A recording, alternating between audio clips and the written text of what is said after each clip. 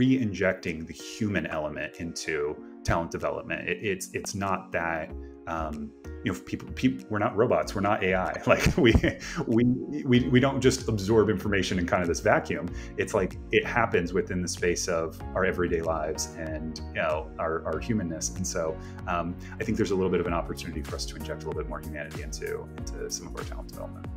Hello and welcome to the Making Better podcast, where we talk about making ourselves, our teams, and our organizations better. Whether you are a business leader, a talent development professional, or an individual contributor, I guarantee this show will give you actionable insights to help improve your own performance and the performance of those around you.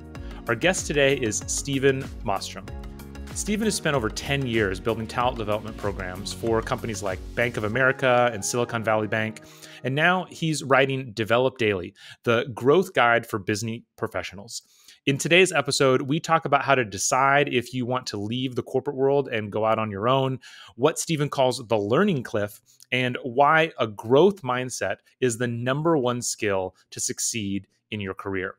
Before we get into the discussion, I want to remind everybody that if this is your first time listening to the show, make sure you subscribe so you never miss a future episode. And if you are already subscribed, then I would ask that you share this show with just one other person, because that is how we grow. I can't tell you how much it means to me.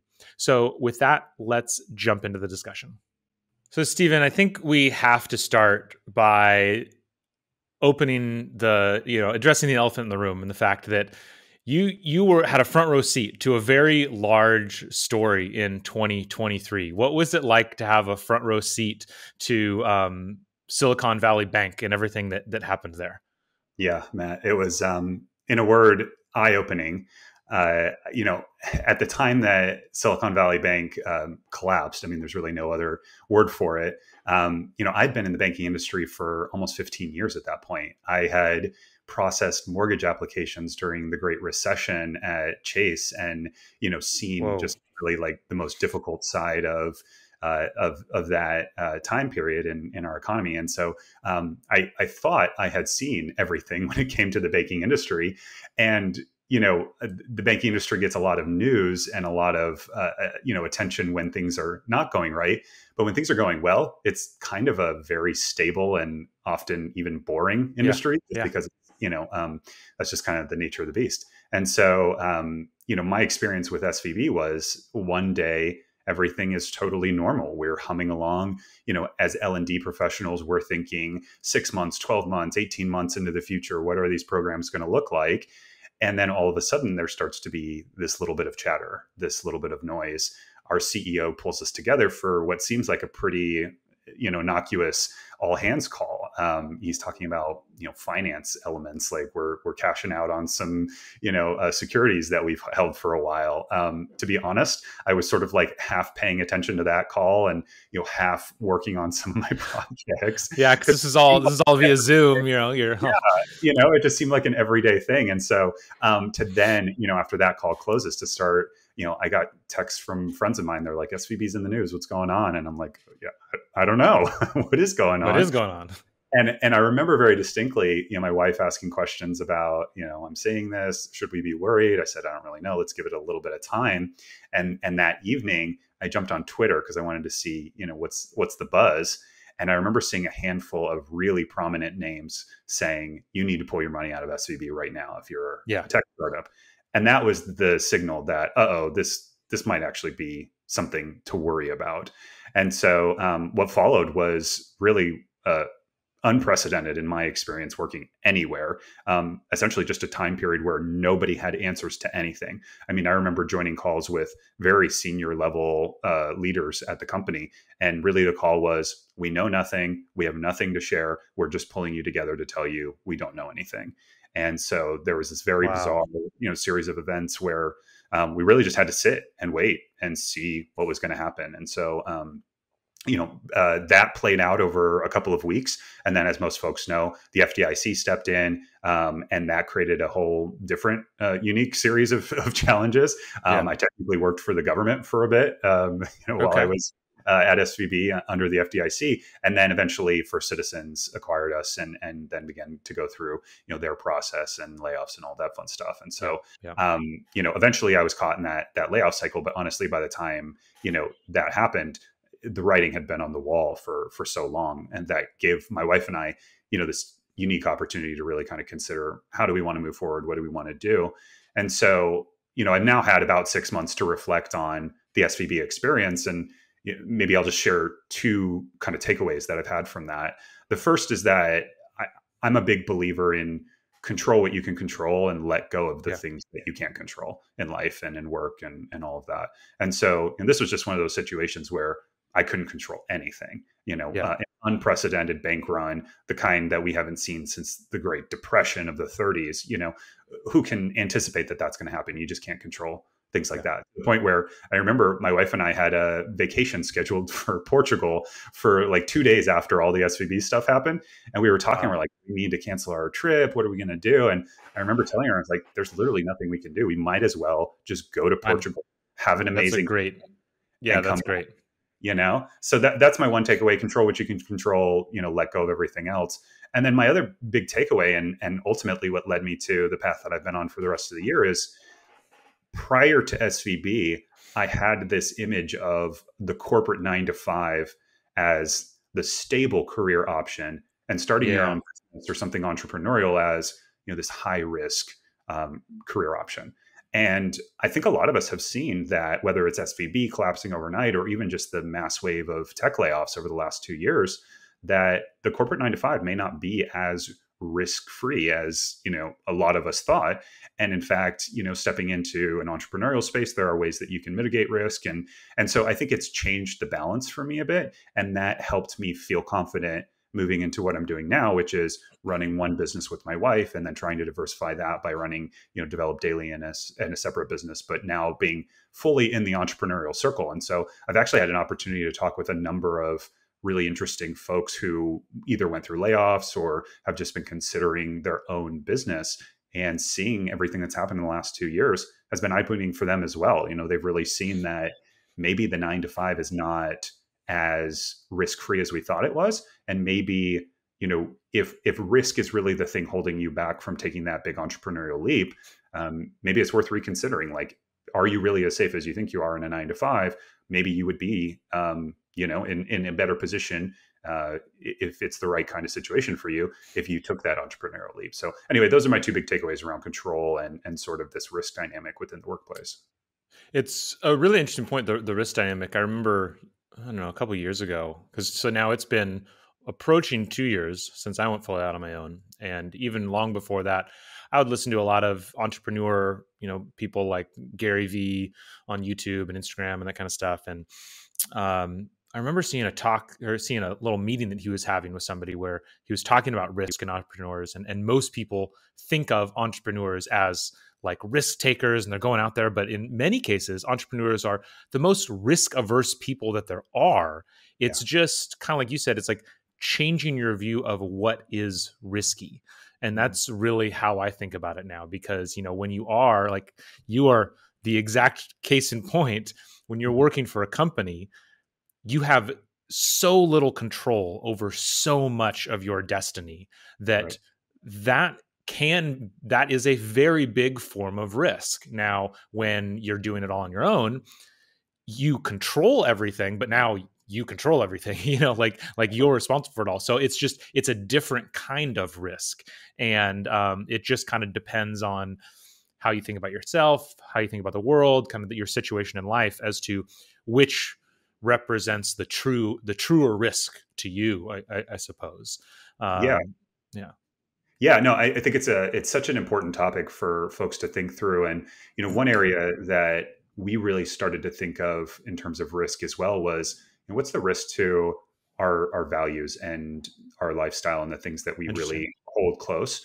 And I remember sitting down and thinking, if I take this entrepreneurial leap, we have two children. We have a 3-year-old and a 4-year-old. Is this going to put them financially at risk if we take Sure. this big career step?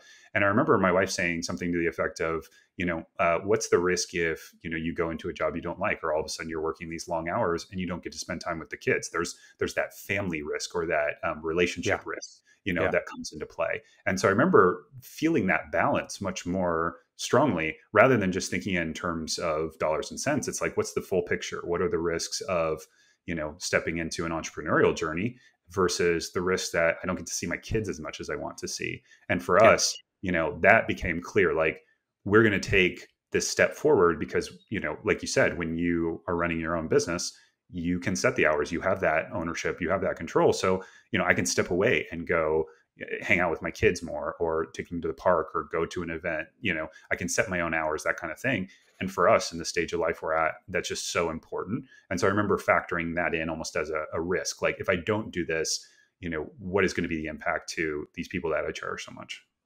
Yeah, I think that's a huge one. I mean, when I was still working in both when I was in the Air Force and when I was working at SpaceX in the corporate world, I always joke that, I mean, it was kind of on a recurring cycle of every like 2 to 3 months, I'd have this like existential crisis or just this mental breakdown from stress. And though, since going on my own, I'm still trying to grow the business. So I'm investing a lot in the business. So I'm definitely still taking home less than I was in the corporate world, but I'm not having those existential breakdowns anymore. And so I wasn't planning on going down this road, but I mean, we keep hearing, especially in the learning and development industry, there's always that saying that learning is the first thing to get cut. My wife's in marketing, and so she would say marketing's the first thing to get cut. But it's probably one of those two. I don't know about you. I keep running into a lot of my contacts, a lot of my friends.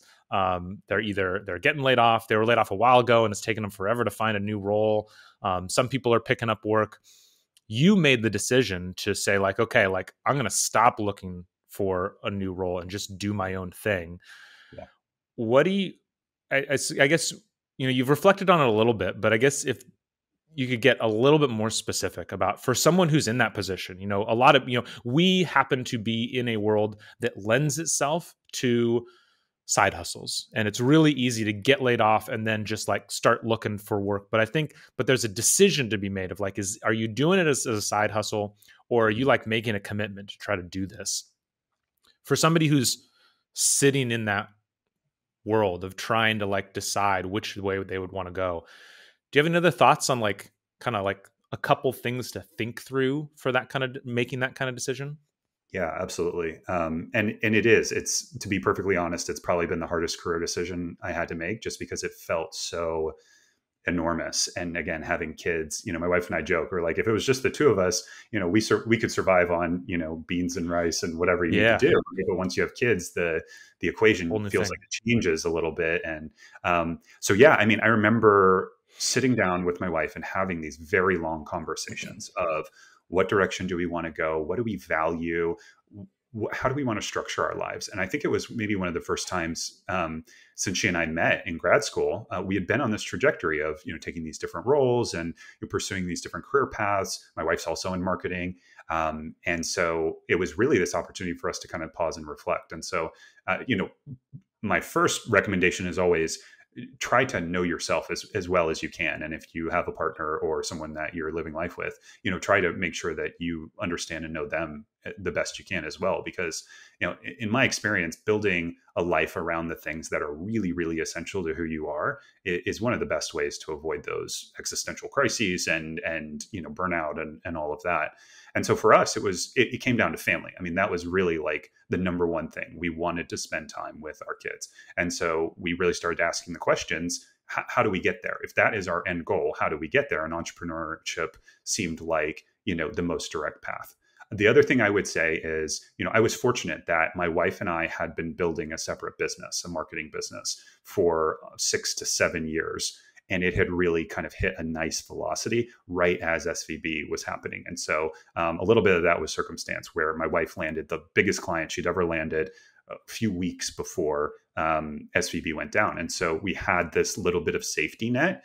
And part of that was circumstantial, but part of it was also strategic. We had been, doing this where I had the corporate 9 to 5 while my wife was building a business. And then it worked out very well that as her business was really hitting a nice velocity, then I was needing to step out of my corporate 9 to 5. And so I feel like all the hard work that we did over that 6-year period, which often required not only her working full time on the business, but me, that was kind of my side hustle. Was I was doing my 9 to 5, but I was also contributing to her business and helping her grow her business.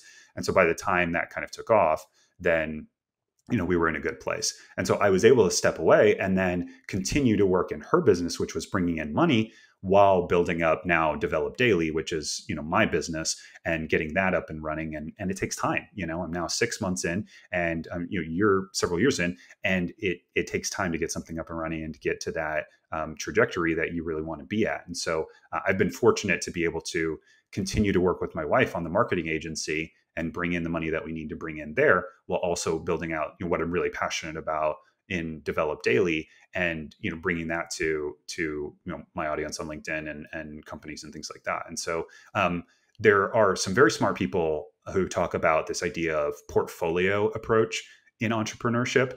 And it's kind of this idea of taking, the same investment portfolio approach that you would take, like, let's diversify, let's make sure we're not putting all our eggs in one basket, and kind of bringing that to the entrepreneurial world. And so there are some different ways that you can do that. You can do that through having kind of a stable 9 to 5 and then doing a side hustle. Or if you have a partner, one of you does the 9 to 5, one of you does the side hustle, something like that. And now what we're doing, now that we're full-time entrepreneurs, is we're trying to diversify our income from these different businesses. And so trying to make sure that we don't just have one stream of income. We don't just have one giant client that we're relying on. Instead, we're going to have multiple clients for the agency, and we're going to spin up this other business. And hopefully that's going to, give us a little bit of protection from just the natural ebb and flow of running your own business. Yeah. One thing that really came out from that whole story, I 100% agree with everything that you're saying. And, I think kind of that lucky timing that you mentioned, it's like, what is luck is preparation meets opportunity. Yeah, exactly. And I would say kind of back to that question of, how to make this decision of, am I just kind of, picking, doing some freelancing to get me through this time, or really committing? Everybody's got to do what they need to do. Everybody's, everybody's in a different situation. But I would tend to say, because I did something like you, where I was, or like you and your wife did, where Better Everyday Studios existed for several years as a side hustle, and then like kind of slowly like grew and grew and grew until I went part-time at my corporate job, and then I just completely left my corporate job. Unless you've, and again, everybody's in their own situation, but unless you've spent some time tinkering in the background, like the moment you get laid off probably isn't the moment to decide, okay, now is the time to like start fresh, because you're just always going to be, you're starting from this need point of view, where it's like, oh, I need to get clients today. So you say yes to things you shouldn't say yes to, it takes time. And so everybody encourage you to do what you got to do. You got to pay the bills. You got to do the stuff. But if you have an opportunity, Jordan Harbinger, who's a podcaster who talks about a lot of things, but a lot about networking, he always uses the phrase, dig the well before you're thirsty. And he talks about that mainly from the point of view of networking, of, don't wait to start networking when you need to find a job. You need to be networking all the time. But I think this is true too. If you have any inkling of thinking about wanting to start your own company or go your own route outside of the corporate world, I would highly encourage people, start while you have that corporate job, so that you can really spend time thinking through this stuff. And then maybe you just decide, now is the time for me to step out. Or maybe like in your situation, there's just this moment that is kind of pushed upon you, but now you're ready for that moment. Right. Yeah, exactly. And, in my experience, the seed for Develop Daily, which is now what I'm running forward with, started more than 2 years ago. I had this idea of, what I wanted to talk about and how I wanted to structure the system and all of that.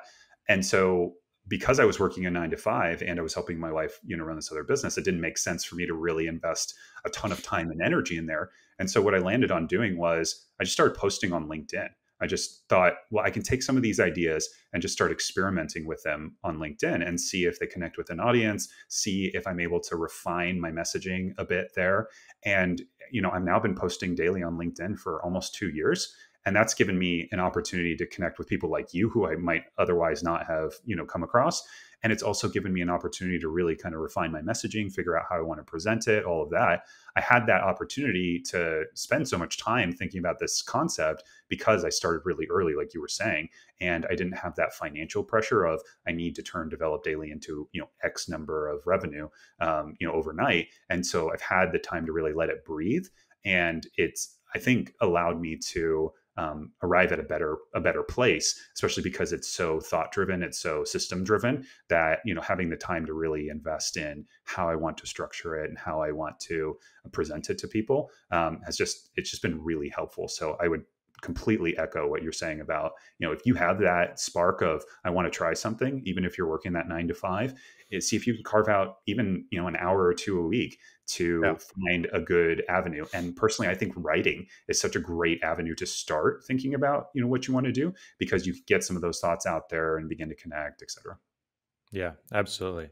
So let's go a little bit deeper to that. Since you mentioned Develop Daily, it sounds like it's been kind of in the back of your mind for a while now. How has that process been? Like, what was the original idea, and then as you've been able to kind of crystallize it, how has it crystallized now? Yeah, absolutely. And I've had the privilege of working with thousands and thousands of people over my L&D career and my teaching career to help grow their skill sets and their knowledge base. And so through that time, when you interact with enough folks, you begin to see trends, and you begin to see, where are people getting stuck in their career journey, in their development journey? Where are they flat, sort of hitting this plateau or kind of flatlining, and really seeing their career kind of stall. And that can be one of the most frustrating things for a lot of people is, I worked really hard. I got my career to a certain point, and all of a sudden it feels like I can't move forward. And I've heard that time and time again. And so that was really a problem that I began to see pretty frequently as I was running L&D programs. I was always teaching in the college system. And so I started digging. I was very curious. Like, we have so much access to information. We live in the information age. We have so much access to technology. Why is it that so many folks feel like they're just completely stalling out? And what I arrived at was sort of this challenge that I think almost all of us run into at some point. And I've started to call it the learning cliff. And the way I would describe it is, I think for most of us, we have this education that we receive through the first 18, 20, 24 years of our life, depending on if you're going to college, if you're going to grad school. You're going to have this kind of formal time of your life where you are focused on learning to a very large extent. And behind the scenes of all that are these institutions, your schools, that are essentially telling you what to learn, when to learn, in many ways, how to learn. And they're really, you have to do the work, but they are giving you everything else. They're giving you the full system, the full structure, everything you need to be successful. You show up, you do the work, and you'll get the grades, and you'll be able to move forward. And then this learning cliff happens. As soon as you are done with your formal schooling, you enter into the workforce, and all of a sudden there is no institution standing there doing much of the heavy lifting for you. You might be fortunate to work for a company that invests heavily in L&D and has some structures in place. But even at the largest companies that I've worked for, and I've worked for Bank of America and JP Morgan Chase and some of these behemoths, they will really prop you up during the new hire phase, and they'll come along with different programs. You'll have access to information, but you won't necessarily have systems, coaching, support, everything that you would have had in college, for example. And so that's why I call it the learning cliff. For so many professionals, they're used to having this institution really prop them up, and all of a sudden they're in the workforce and they don't have that anymore, and they don't know how to grow consistently. And so their growth becomes sporadic. It becomes, I'm going to read a book over here, I'm going to attend a conference over there, I'm going to take a course, maybe I'll go back to school, but it's very inconsistent. It's not this, steady climb like it is when we're in school. And so for a lot of folks, what this leads to is, as life gets busier, as you have kids, work demands become more important and take up more of your time. Development really falls by the wayside. And a lot of folks begin to sort of flatline in their skill sets. Their skills can even atrophy. They can run into real challenges of, I'm not keeping pace. I'm not learning all the things that I need to learn to be successful. And then if you pair that with the age that we're living in right now, which is just this explosion in the speed of skills changing. I mean, we've all seen the AI revolution over the last 12 months or so. All of a sudden, this is a new skill that folks need to be able to jump on very, very quickly in order to stay, cutting edge and competitive. And so you have this combination of folks don't know where to go and how to kind of develop their own system, and skills are changing faster than ever. And so what that leaves is a lot of folks wondering, where do I go? What do I do? And so seeing that problem, I began to think about, how do we solve that problem, especially for folks who are mid-career professionals. Maybe they have kids, maybe they have all these other demands. It's not like they can carve out hours and hours and hours each day for learning. You'll see some folks on, Twitter or LinkedIn or whatever saying, "Oh, I read, 3 hours a day." It's like, that's great. I have 2 kids. I can't read 3 hours a day, right? It's just not realistic for most folks. And so Develop Daily is the system that I came up with to address this problem. It is built on the idea that 15 minutes of development every single day is going to help your career so much more than these sporadic bits of development. And it's so much more realistic than trying to cram in, 3 hours of reading on a daily basis. It's grounded in basic principles of learning, like spaced repetition. If you space out your information, you can increase your learning by as much as 47%. And it's also grounded in human habits and sort of the human side of things. And the fact that, if I build this consistent habit, then I'm going to show up more regularly. And so that's the Develop Daily system. I started off talking about it on LinkedIn. I now have a newsletter that goes out on Sunday where I share different learning tactics and things like that. Awesome. And in 2024, I'm going to be rolling out a pair of workshops, one for leaders within corporations to help them not only develop their own system, but also roll that out to their teams, and also for individual contributors to help them, really take advantage of the built-in skill sets and knowledge they have. There's so much untapped potential within companies. Yeah. And I feel like if we can arm folks with the right system to move forward with learning, then they're going to be able to just explode with all their built-in potential, plus this really consistent flow of development. That's awesome. And I think something that I've been thinking a lot about recently is, in some ways, because we're used to school where it spends we take years developing these like broad kind of overarching, hard to even call them skills, attributes or something. Yeah. Learning a new skill, getting, changing, moving into a new role can feel really intimidating. And that's why I always say, if I ever write a book, it's going to be called Lower the Bar. Because I really think people underestimate, like if you think of skill in any skill, like the skill level in any skill on a scale of 0 to 10, yes, getting to 10 is a near impossible feat.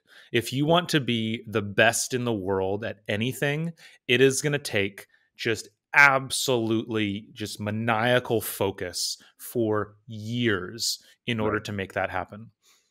But if you want to get to an 8, it's surprisingly easy, and, we can all debate on like what's an 8 or what's a 9 or whatever. And that's not the point. The point is to become pretty good at something, to go from 0 to 6 or 0 to 8, to become pretty good, to become conversant, to become competent in a lot of things takes surprisingly little effort. And I think that's the difference, between where you have, like the Malcolm Gladwell-esque, like 10,000 hour rule. And I get that that's not really a rule. It's a very broad spectrum, but it's still thousands of hours. Like, yeah, to get like great at something, it takes thousands of hours.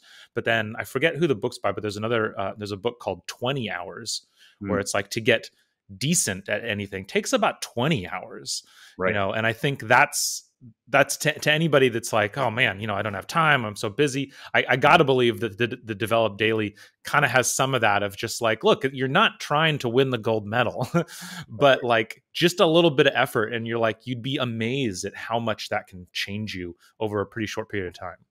Yeah, I would 100% agree with that. To your point, I mean, if you can get to an 8 out of 10, especially across a couple of complementary skill sets, It's Yeah. amazing how much that can boost your career. If you can be, well spoken and a good communicator, plus have a nice little, pool of technical skills, you're going to stand out so much in the workplace. And to your Yeah. point, it really is. I feel like this bar of genius status or expert status, we've framed it as so almost unattainable for the average person. And in many ways, that's not really, I think, what most folks should be aiming for. Being the number one expert in an area, unless you're something like a tenured professor where that's really all you're meant to focus on. But if you're in the corporate workplace, the folks that I've seen be most successful are adaptable. They're shifting from this Yeah. department over to that department. They're building their network. They're expanding their skill set. I had leaders at every company I've worked in step into roles in areas they knew nothing about and had to upskill quickly, but they were given that role because they were a strong leader and they were adaptable and they were able to take it and run with it. And so Yeah. I would 100% agree. I think that focusing on becoming the world's best at anything is probably not the best target for most folks. It's how can I build this really competitive and complementary skill set that's going to help me stand out in the market and either land a promotion or land that new opportunity that I'm looking for, and really trying to meet folks where they're at. I teach at a community college. And so I'm not at Harvard, I'm not at Yale, I'm not, with students that are able to give just this 100% undivided attention to, their education. In many cases, I'm working with students who are either coming back to school later in life or are young people who are coming from very difficult, either financial or life circumstances. And school is what they can squeeze in between a part-time job and taking care of their siblings and all these other commitments. Yep. And so for them, it doesn't work for me to come in and be like, you need to invest 10,000 hours in, this topic to become an expert. It's how do I get you to the point where you're proficient and you can talk knowledgeably about this and you can use this bit of knowledge to help transform your economic life by getting a good job and being able to move up, the corporate ladder or whatever it is. Yeah. That focus on real actionable skills. And then, David, I don't know if you've read David Epstein's book, Range. Yeah. He talks a lot about what you were just saying of how, we're really fascinated by these stories of the Tiger Woodses of the world that, had they're like in the crib with a golf club kind of thing. But the research shows like that really the majority of people, both who get to pretty top, but just who do really decently well, are the reverse, where they're not that like single-minded focus for their entire life. It is bouncing around quite a bit more. So I think there's a lot to that. I would definitely agree there. Yeah. Awesome. Well, as we kind of round out the show, I'm sure you have a lot of recommendations here. But do you have a book or podcast that you would recommend everybody to listen to or read to kind of help them with this, kind of develop yourself journey? Yeah, absolutely. It is a tough ask. If asking a learning professional to recommend a book is, I feel like, asking a movie buff to recommend their favorite movie. It's like, oh, there's so many good ones that I want to recommend. But I feel like the book that I recommend to people more than anything else is Atomic Habits by James Clear. Nice. For anyone who hasn't read this book, and hopefully it feels like it's gaining quite a bit of traction, but I feel like this is the universal book. Every single person could benefit from this. And it's amazing when you look at your personal day, how much habit formation and these consistent habits really impact your ability to get work done, to structure your day, all of that. And James just does such an amazing job of breaking habits down into very practical knowledge and systems. So understanding how do my habits work and how do I move forward with building stronger, better habits. I just think he does such an amazing job talking about that. So I would highly, highly recommend Atomic Habits. And then if I could do just a couple of quick honorable mentions, Totally. The book Decisive by Chip and Dan Heath is another one of my favorites. It's all about decision making and how to be more effective at making strong decisions, which again is something that's just really applicable to everyday life. And then on the podcast side, I'm a huge fan of Deep Work by Cal Newport. And then I'm also a big fan of The Daily Stoic by Ryan Holiday. I just think those two podcasts are just really great ways to get plugged into good productivity systems, good ways of thinking, some nice Stoic philosophy. that kind of thing. So those would be a couple of recommendations. Awesome. I'm also a huge fan of Cal Newport. He has been, ever since I read the book Deep Work, changed my whole way of thinking about the world. Very, Yeah, very big fan for sure. yeah, me Awesome. too. Okay, so then speaking of yourself, when you look back, you've had quite a life. We didn't get into stuff that I thought we were going to get into. Like, you have a JD. Like, come Yeah, on. Like, how did you get a law degree, and now you're in L&D? We didn't even get into that. yeah. But when you look back at your career, what are the biggest skills that have most helped you be successful? Yeah, and I'll try to weave in just a brief mention of the law degree journey into this question because I think it's applicable. But looking back on my career, I have noticed that growth mindset is the number one skill, tool, whatever you want to call it, that I reach for on a regular basis. And for anyone who doesn't know, growth mindset comes from an amazing book called Mindset by Carol Dweck. She's a Stanford psychologist, and she differentiates between this idea of a fixed mindset, which is where you view challenges as these kind of immovable barriers or obstacles, versus someone who has a growth mindset, and that's where you view challenges as opportunities, and you essentially back yourself to be able to figure things out on the go. And when I look back at my career, whether it's making the pivot from, this kind of trajectory towards a law firm into more the business world, then being in, I was in a sales focused role, like sales consulting, then having this L&D opportunity open up and just going, okay, I'm going to take that jump. I'm going to go into this field that I don't know anything about, but I'm going to back myself to be successful in there. And so growth mindset is really what's kind of propelled me forward from this kind of very twisty and windy career journey. And I even see it as I was making the transition out of Silicon Valley Bank and into my now entrepreneurial journey, having that growth mindset of, man, being an entrepreneur is scary, but I trust my skill sets. I trust my ability to go figure it out.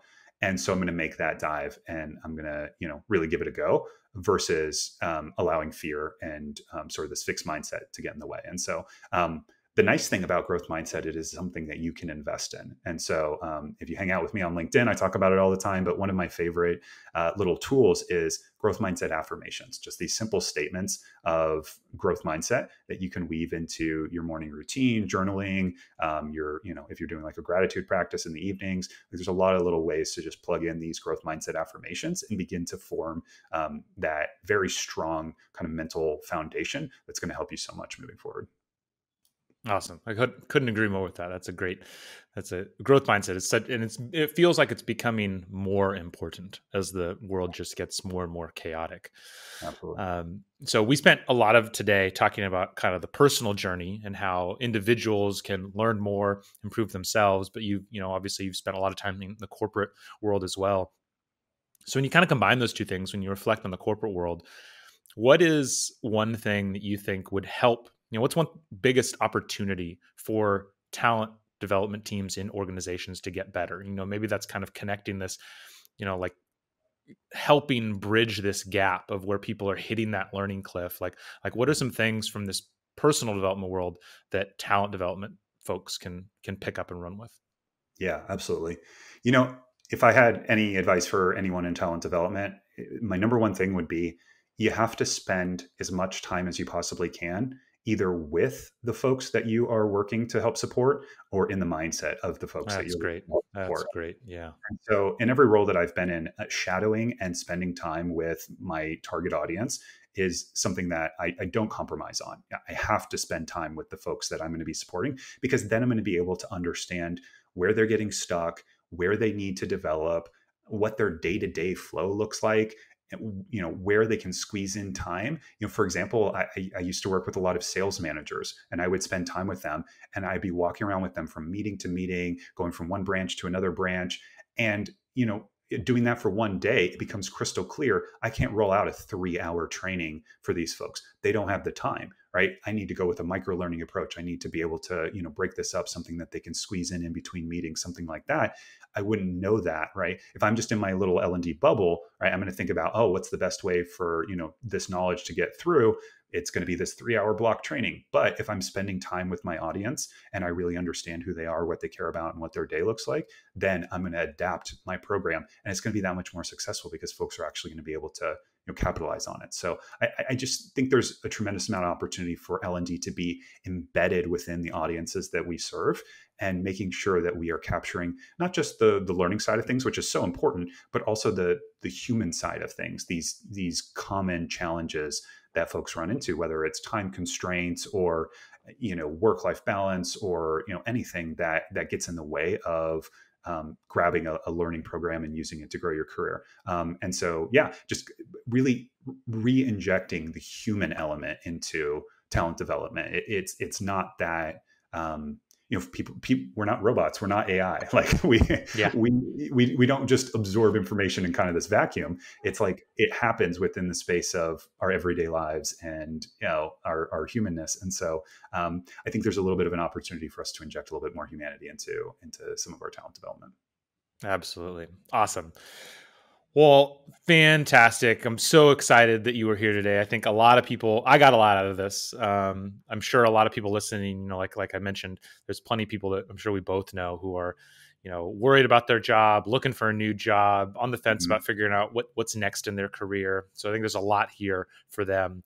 We're going to make sure to put in the show notes all the ways to connect with you, whether that's getting in with Develop Daily, finding you on LinkedIn, all that stuff. We'll make sure that's below. So if you're listening, check out the show notes and you'll get links to sign up for all this great stuff. Thank you so much. We're recording right before the holidays, so thank you for taking the time. Hope you have good holidays, good end of the year. Anything final words you want to leave the listeners with? No, just it's been great, Matt. Thanks so much for having me, and folks, enjoy your holidays and keep learning. Awesome. Have a great day. Thanks. Thank you so much for tuning in today. If you liked the discussion, make sure to hit like and subscribe so you never miss an episode. As a reminder, if your team is struggling keeping up with the training development demands of your organization, we want to help. Better Everyday Studios is a full-service instructional design team that can help you with everything from ideation to actual content creation and delivery. Please reach out to us using the link in the episode notes below. Have a great day.